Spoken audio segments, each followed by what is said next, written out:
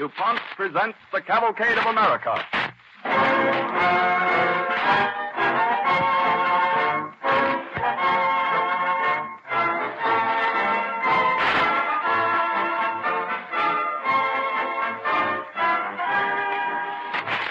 This evening's broadcast in the Cavalcade of America presented by has to do with the American farmer. And our closing announcement contains a number of little-known facts about the relationship between chemistry and farming.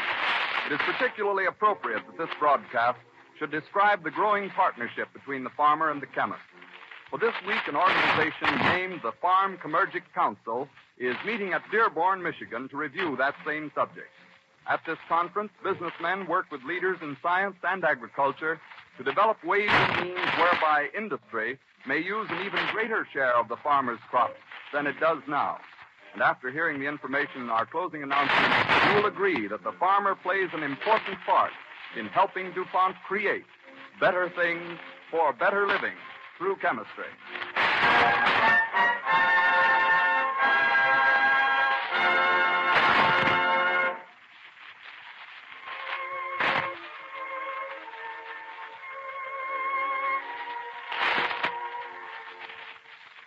The DuPont Cavalcade Orchestra plays an overture based on two well-known American songs, My Little Gray Home in the West and In the Gloaming.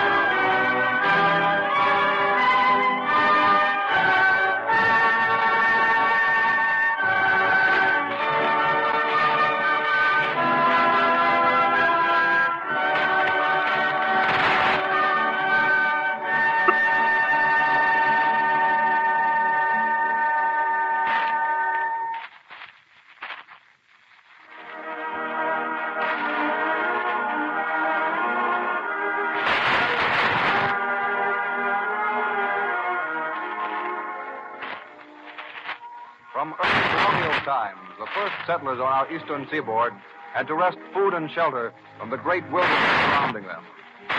It is the spring of 1790, the first year of our country's constitutional existence. The Weston family, Jonathan, Priscilla, and their boy, have taken over a grant of land near Pittsfield, Massachusetts. Jonathan is in the field. Priscilla? Jenny? Come on out here. Yes, Jonathan. What do you want? I want you to help me plant corn. But, Jonathan, you haven't cleared the field yet. We can't wait any longer. The season's too far advanced already. We'll have to plant it between the trees. Papa? Hmm? Papa, look. There's some beavers around here. Oh, no, Daniel. No, you wouldn't find beavers so far upriver. Yes, but look at the way the trees are ringed around the block. And ringed twice. I never saw a beaver make a double ring before. That was done by a beaver called Jonathan Weston. You, Papa? Why did you ring the trees, Jonathan? It'll kill them. I hope so. We don't want any leaves. Corn likes the sun, and plenty of it. Come on now, let's all get busy. We got a lot of work to do here. Now, I'll scratch the earth loose with a hoe. Then Daniel can make a hole in it with a stick, and Priscilla, you drop the corn in and cover it over. Well, I never. It'll be a funny-looking cornfield full of dead trees. Not for long. When the trees die, I'll burn them. Then we can take up the stumps when it's good time. Well, that'll take a long time. Papa. What? Papa, look. There's an Indian here. Give him a gun. Priscilla, go into the house. But he's friendly, Jonathan. He's got his hand raised. I swear, he's off. Just the same, it pays to be careful. But he does seem to mean well. How? How? What do you want? Me hungry. Want eat. He does look starved into a skeleton. I'll get him some bread and meat. Good. You, me, friend. Yes, friend. Come on, we can't lose time. Put the corn in that spot I just hold. Just a little further over. Now stamp it down. No. No good. No good. What's wrong about it? Red man make corn grow long time. Me show how. Look. Look, Papa. Hmm? He makes 2 holes. One for each grain of corn. So they don't touch. In a sort of way. Corn here. Bean here. Close. You got beans? Of course we have. I'll go get some, Papa. First, cornhill. Here, pumpkin. Here, peas. Then, cornhill, pumpkin. All grow good. Well, thanks, friend. Here. Here's bread and gruel. Oh. It'll make you feel better. Red man, thank white man for food. My friend, you're welcome to all we can give you. Your advice should increase our larder 100-fold.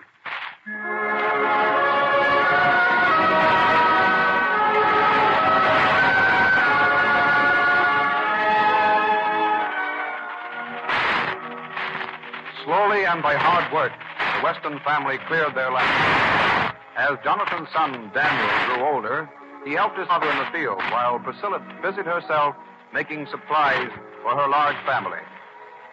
It is 1809. Madison is president. Young Daniel Weston is a man of 22, still planting corn and clearing land.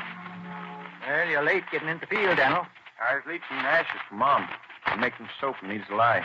There ought to be plenty. Well, get busy pulling stumps. All right. Pop, that land down by the hill looks to me like better soil. Let's plant there next year. All in good time, Daniel. We haven't cleared this field yet. Anyway, South Hill's too stony. I just soon pick rocks as full stumps. Rocks will make good fences. You'll clear this land first, before we move on. I've been reading a book called The New England Farmer, turned over to Woodford. According to that, Oh, you can't learn farming out of books. you can find out what other folks have done and what luck they've had. The book puts me in mind of South Hill. Yes, well, you save your wind for these stumps. When we get every last one of them out, time enough to think about new land. Rest your gun, powder horn over here by this tree.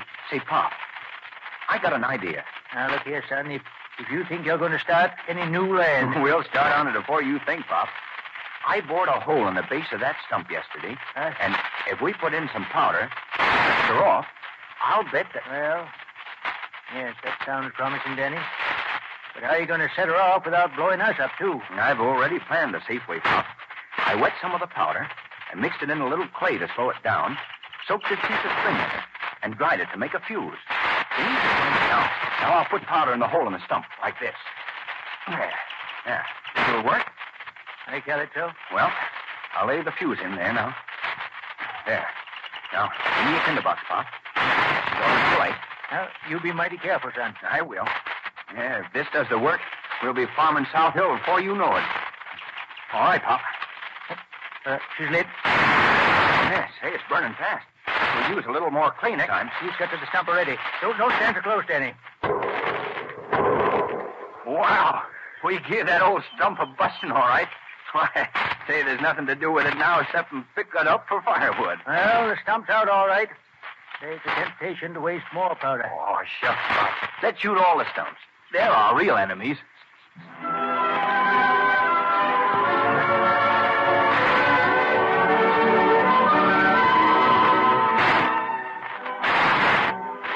The use of powder to clear land of stubborn tree stumps and rocks was a great boon to the farmer and his workers. Then, in 1811, farm history entered a new era with the founding of the Berkshire Society by O'Connor Watson. The object of the Berkshire Society was to advance agricultural science and to promote agricultural fairs where farmers could exchange ideas. Soon, another great event carried farming westward in a bound. The impetus comes in 1825. Jonathan is gone, and Daniel, his son, is now master of the Western farm, head of his own family. It is the close of a beautiful day in the golden time of Indian summer. In Daniel's great barn, the farmers, young and old, have gathered from miles around to the Weston's annual husking bee. Oh, Daniel. Well, Lucy? Daniel, I think the girls ought to stop husking now and help me set out the supper. Where's Ruth? Over there. Husking with that young feller from Virginia. He's all the way from the Shelva Valley. I don't know as I'd like her taking up with a boy from the Southwest like that. They're so restless. Oh, why, he seems a good sort of fella to me. Why, look at there. He's got the red ear. Well, Ruth won't let him kiss her if she's any daughter of mine.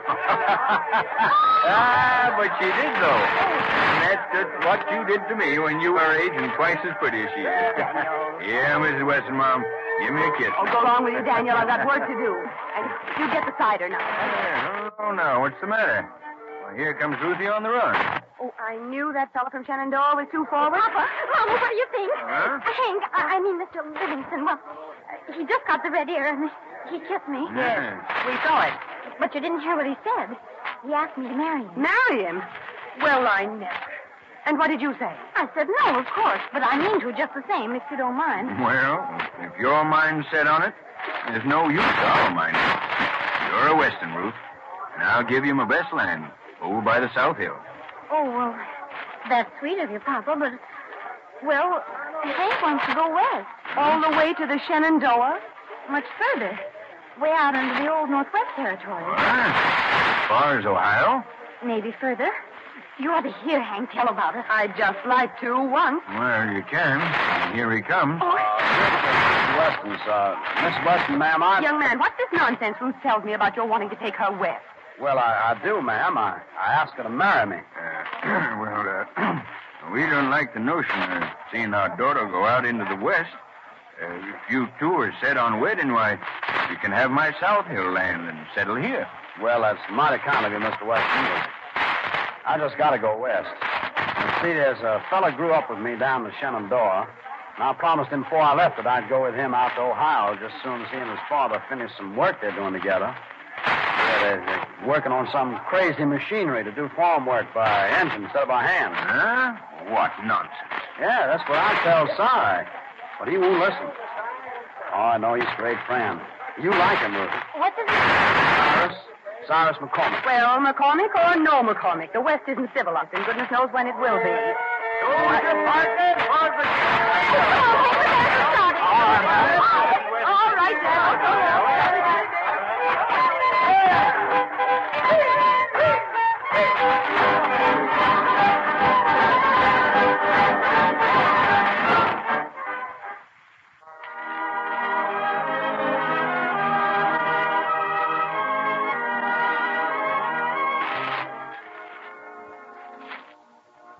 Ruth and Hank were married and went back to his home in the Shenandoah Valley.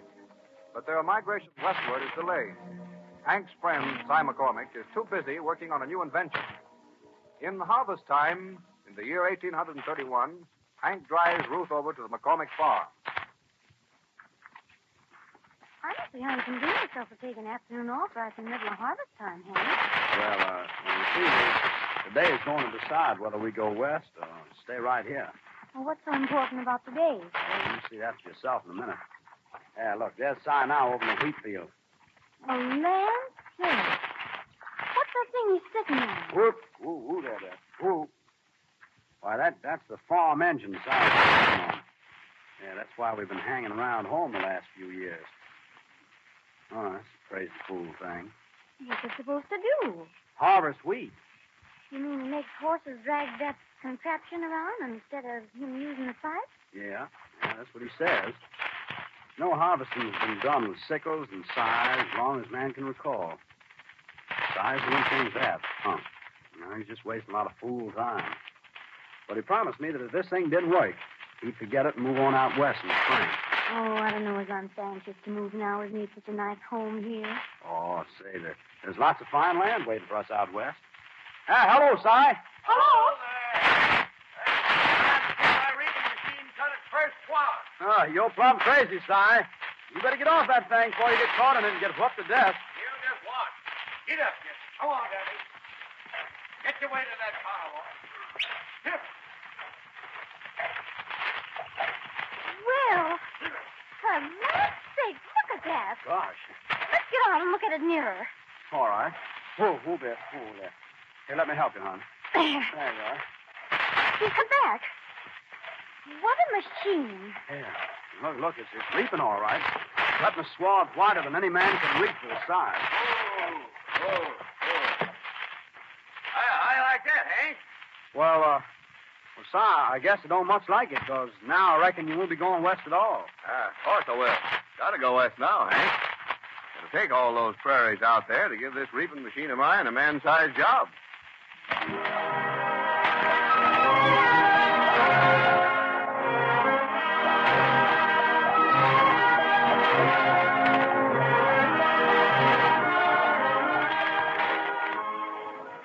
So Hank and Ruth went west into the great farmlands of Indiana and Illinois. Clearing land and raising crops was a lot easier for them there than it had been for the Westons of Massachusetts. But while the western prairies yield to the new farm machinery, back in the east, another pioneering movement is underway. The first agricultural experimental station in America. This was so successful, it later developed into the Sheffield Scientific School, a part of Yale University. In the year before the election of President Lincoln, a letter arrives at the Weston farm, which is now run by another generation of Westons, John and his son Joseph. Here's a letter for you, Pop. It's all the way from Illinois. It's from Aunt Ruth. Oh, well. Wonder how she is. I'll read it out. Well, she says they're all well. Cousin William's going to the new Michigan State Agricultural College. Gee, Pop. Can I go too? Out to Michigan? You must be crazy. Oh, I don't have to go that far. I could go over to Can't learn farming out of books. Uncle Timothy did. I've heard you say he brought the farm back to its old-time yield after he'd been to the experimental station in New Haven. Yes, but your uncle was fine farming before that. He knew what he was reading about. Well, you got to keep up with the times, Pop. Oh, let me go. Oh.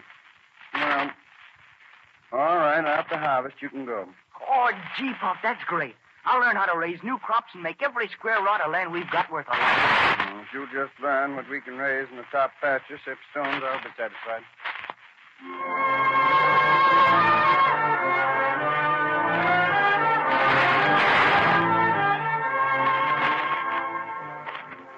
The Cavalcade of America, presented by DuPont, moves on.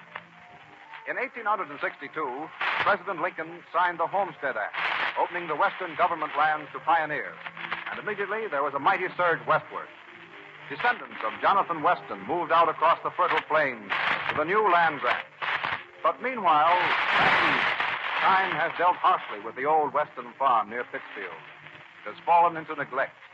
Its tired acres lie rock-strewn and untilled. All its young men have thronged westward into new and more fertile fields. Only one old lady remains behind, waiting. Yes? Mrs. Weston? Yes? I'm Lemuel, Grandma. Come to get you. You got Father's letter. Well, so you're Lemuel. Mm-hmm. Land sakes, I don't know just for a Western anywhere. The Western men are all alike. Good men, too. Good farmers. Are you ready to leave now? Yes, I'm as ready as I'll ever be, Callie. These your boxes? I'll carry them out to the wagon for you. Thanks. They ain't very heavy. Haven't got much left, you know. Dad and Mother'll be mighty glad to see you out in Illinois. They often talk about you. Do they? You have a voice like your father's. We have a fine place out there. You like it. I hope so. But then I like you, too. You sure you haven't forgotten anything? No. I remember everything very well. Seems like only yesterday I came here as a bride. Oh, no, I mean your things all here. Nothing left behind? Why, everything's left behind. What's that bucket doing there? Young man, you'll be kind enough to fill that bucket and leach the ashes from it. Leach the ashes? What's that? Huh? Oh, of course you wouldn't know. We throw water over the winter's ashes. Makes lye. Oh. And then we use it for making soap. We've made our own soap here for over a century. I'll throw the water on if you want me to. No, ain't no sense in it now. I forgot. Old habits are hard to break. You know, I should think you'd be glad enough to break with this old place. Looks mighty run down. Because you young men ran off and left it. Left the home. And the soil that made you one of the finest families in this whole country. I'm glad to be the last owner of it. Old and broken down as 'tis. I'm old myself. And I love every stick and stone of it. Oh, I'm sorry, Grandma Weston. Nothing to be sorry about. I'm proud. Well, now, come on, young man. Open the door. Drive me away before I change my mind.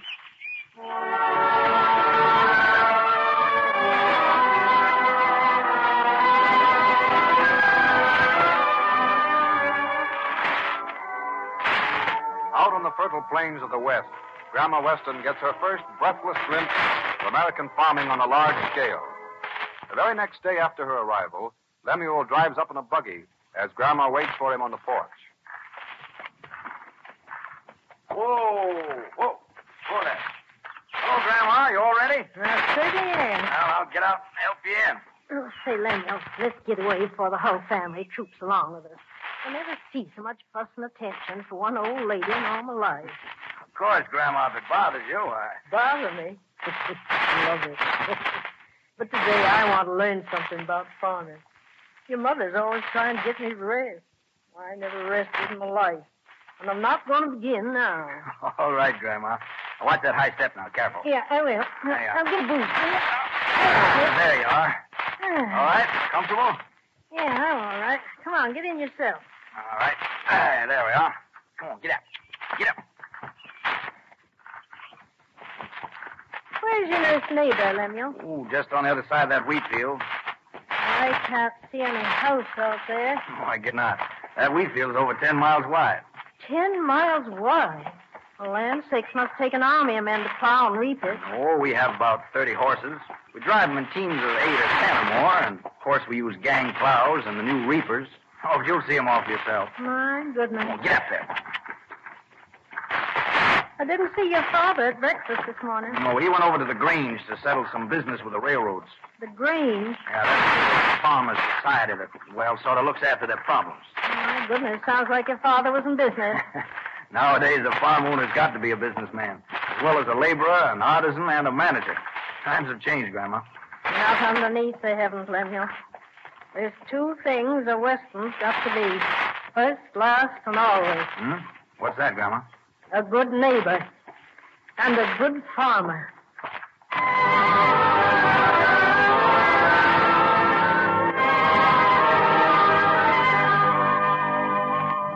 Today, the field, the telephone, and the radio has brought the farm family out of isolation into the great circle of world events. Farm machinery has become prodigious in size. Agricultural colleges and chemical laboratories show the way in chemistry and help the farmer to maintain his rightful place as one of the leaders in the Cavalcade of America.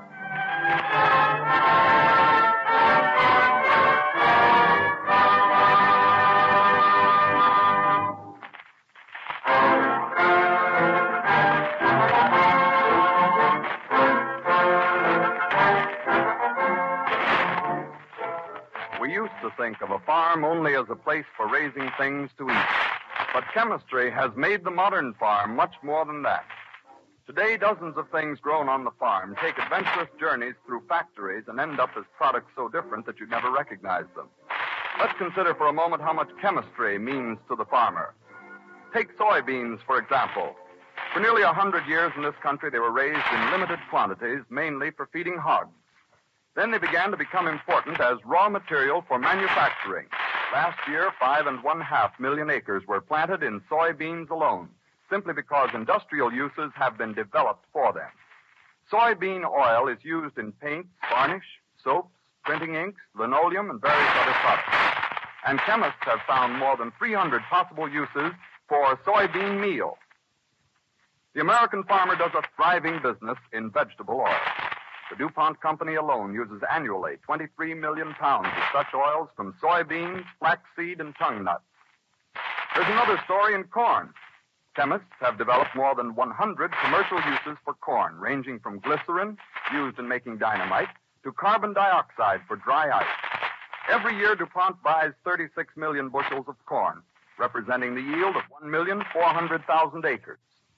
Millions of pounds of cotton are converted annually by DuPont into articles that even remotely resemble a piece of cloth. Transparent plastics for safety glass, for instance. Colorful finishes, photographic film, and others. I could go on and on naming many other examples, such as the veritable ocean of molasses from sugar cane, used to make industrial alcohol, and the turpentine used for synthetic camphor and for paint.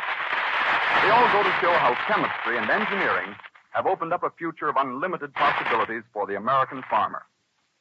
In addition to being good customers of the farmer, DuPont chemists contribute many aids to the business of farming, such as explosives for clearing land and draining swamps, seed disinfectants, insecticides, fungicides, fertilizer ingredients, paint, and other essential materials of daily use. Thus, chemistry helps the farmer to grow his crops and takes part of the crops to give him greater income. In this interesting partnership between farming and chemistry, you see a striking illustration of the DuPont phrase, better things for better living through chemistry.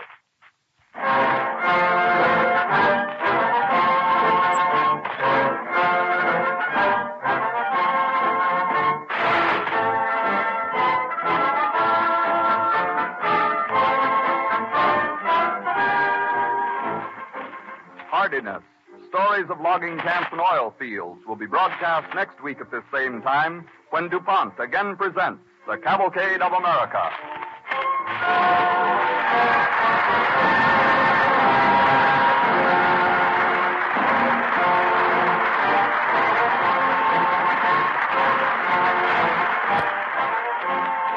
This is the Columbia Broadcasting System.